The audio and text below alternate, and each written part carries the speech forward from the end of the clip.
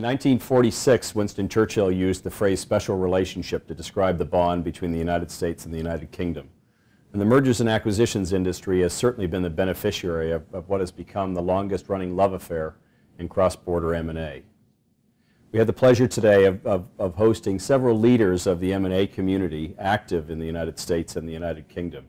And I was particularly curious to ask them to tell me more about the sameness, a term that we all often hear referred to when describing that relationship between our two countries. And in particular, what is it that's the same or different between the United States and the United Kingdom for M&A versus the United States and other international markets? Here's what they've had to say.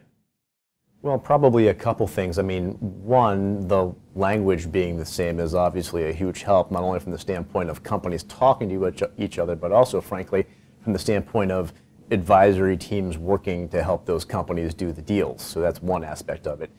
You have similar legal structures, a lot of familiarity there.